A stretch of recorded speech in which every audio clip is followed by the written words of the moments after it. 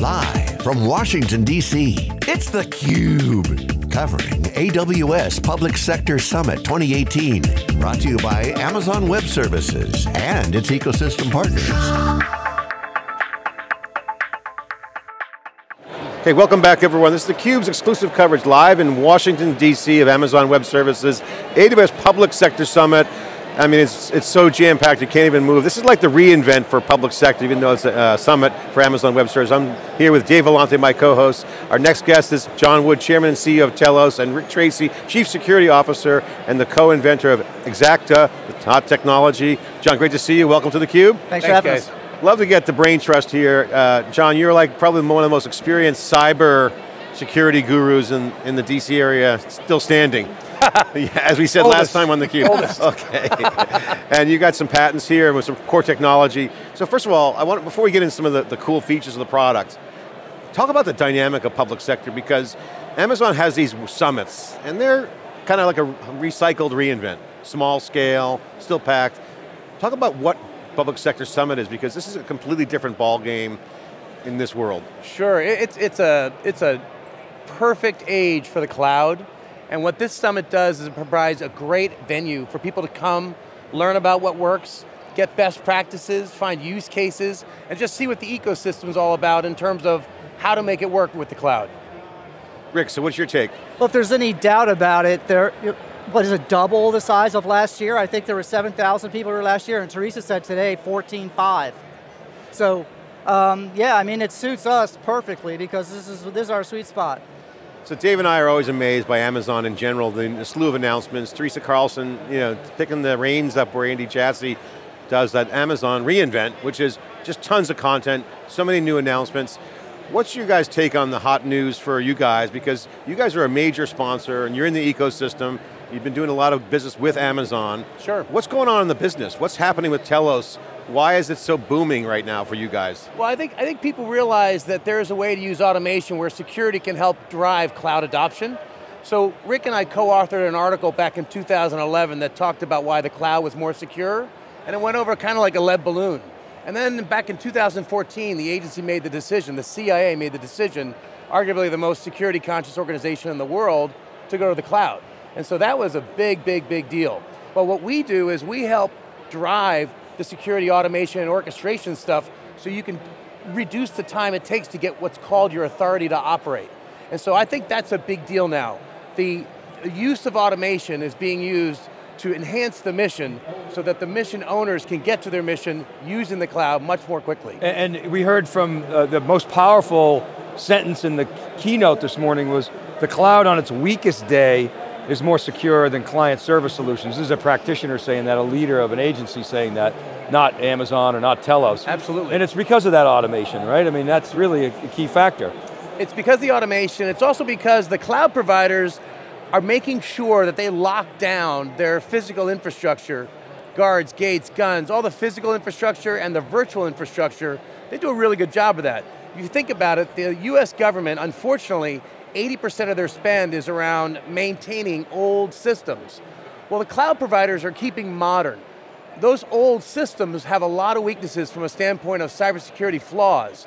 So with a modern technology like the cloud, there's a lot more you can do around automation to lock down much more quickly. And the standardization that you get with the cloud makes it easier as well, because there's not so many variations of things that you have to figure out how to protect. So the standardized services that everything's built on really helps. Yeah, and people are adopting cloud in kind of different ways, which makes it harder too. But you get the benefits of scale and speed, certainly. But I got to just pick up on some big news that's happened just last night and today.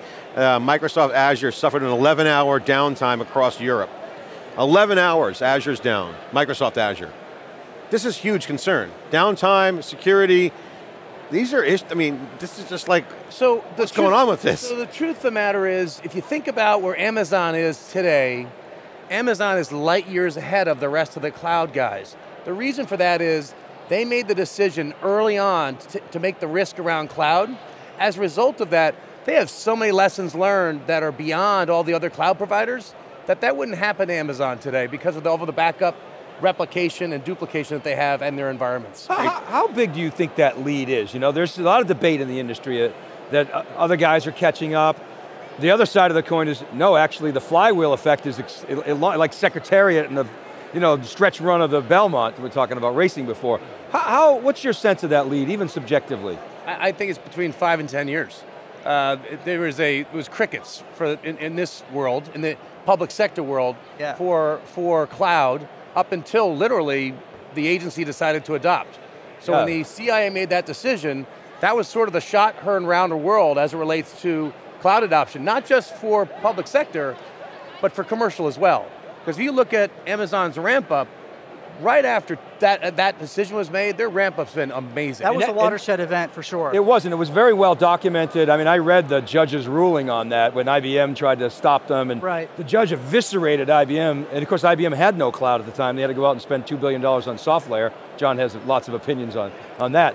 But okay, so I'm on the right side of history on that call. I think you are. It's a pretty good call. What should practitioners be thinking about? You talked about the standardization. Where should they be focused? Is it on response? Is it on analytics? Is it on training? What should it be? Well, from our perspective, it is a lot of the focus is on analytics, right? So a lot of the data that we've helped our customers collect over time for this ATO process that John previously mentioned. Our goal with Xacta IO is to help organizations leverage that data to do more through analytics. So there's this dashboard with ad hoc reporting and analytic capability that's going to allow them to blend asset data with risk and threat data, with other sorts of data that they're collecting for ATO, specifically for the ATO process, that they can use now for more robust cyber risk management. So for me, analytics is huge moving forward. And that's a prioritization tool, so they can focus on the things that matter, or maybe double click on that? It could be a prioritization tool, but it could also be a tool that you use to anticipate what might happen, right? So some analytics will help you determine this asset is vulnerable for these variety of reasons, therefore it has to go to the top of the stack for remediation. But also using that data over time might help you understand that this plus this plus this is an indication that this bad thing is going to happen. And so analytics, I think, falls into both categories. Probably it's more, the forecasting and predictive is something that's going to come later, but as you amass more data and understand how to apply rules to that data, it will naturally come. So Rick and I have worked together for many, many years, and it's over a quarter of a century. Yeah. So the way I would say it is like this. Xacta 360 helps you to accelerate your authority to operate, but that's a point in time. The holy grail for us as security practitioners is all around continuous monitoring of your underlying risk. So the data analytics that he's talking about is where we come about and looking at Xacta IO. So Xacta IO helps fulfill that mission of continuous compliance, which means that the ATO is no longer just relevant at that moment in time, because we can do continuous monitoring now at scale in hybrid environments, in the cloud, on-prem, because our clients are huge. So they're going to be a combination of environments that they're sitting in, and they need to understand their underlying risk posture. They're going to have all kinds of scanners, so we don't really care. We can ingest any kind of scanner that you have with Xacta IO. As a result of that, the security professional can spend their time on the analysis and not the pedestrian stuff that's just kind of wasting time, like documentation and all that stuff. For us, data is a means to an end, right? It's either to get an ATO, or it's to help you understand where you need to be focusing your resources to remediate issues. So for us, leveraging the data that's produced by many companies that are at this show, is that their data is a means to help us get our job done. Are you able to have one follow-up, if I may? Are you able to have an impact, I mean, even again, subjectively, on that number, whatever that number is? We get infiltrated, the customer gets infiltrated, it's 300 days before they even realize it. Are you seeing an impact on that as a result of analytics, or is it too early days?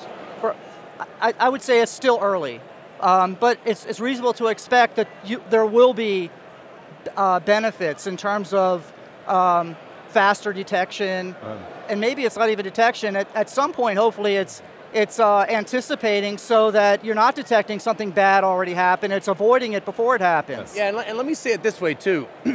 If you listen to John Edwards, the CIO from the CIA, he talks about how the reason he loves the cloud is because it used to take the agency about a year to provision a server, now it's a few minutes, right? Well, that's great, but if you can't get your authority to operate, because that could take another 18 months, you're not going to get the benefit of the cloud, right? So what we do is we help accelerate how fast you can get to that ATO so that guys like the agency and anybody else that wants to use the cloud can use it much more quickly, right? Yeah, and the continuous integration and all that monitoring is great and the security, but I got to ask you the question, analytics are super important. We all know data now is in the center of the value proposition across the board, horizontally, not just data warehousing, analytics that are used as instrumentation and variables into critical things like security.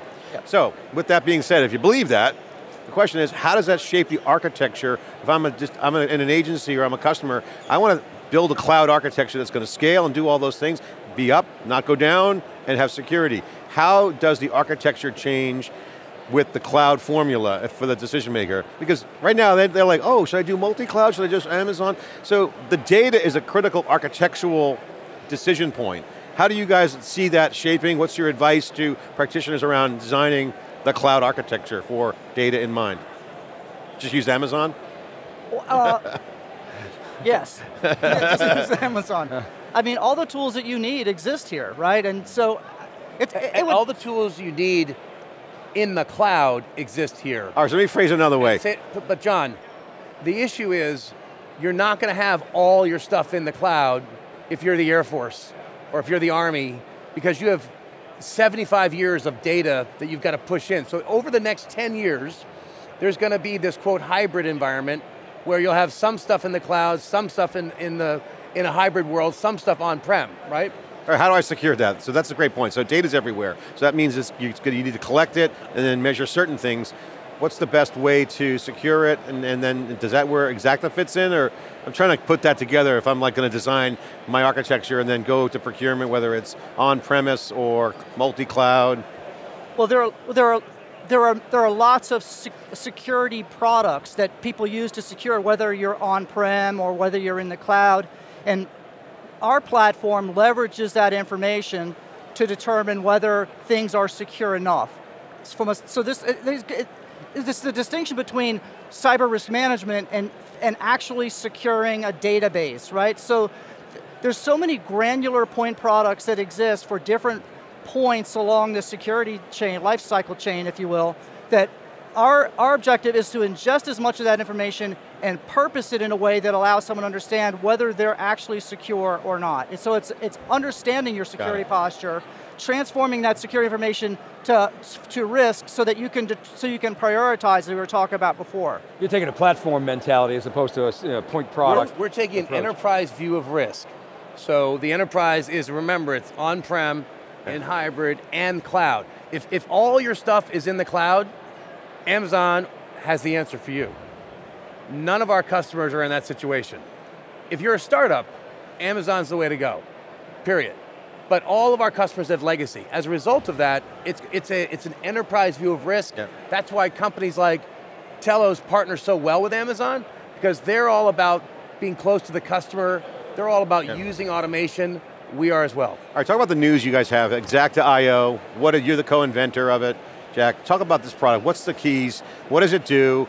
Where's it applied to? You mentioned a little bit about getting past the authority time point there. What's the product about? The product is about ingesting massive amounts of information to facilitate the ATO process as one, but managing cyber risk more generically, because not everybody has an ATO requirement. So you asked a few seconds ago about, so you're taking a platform approach. Yes, we're blending 3 separate products that we currently have,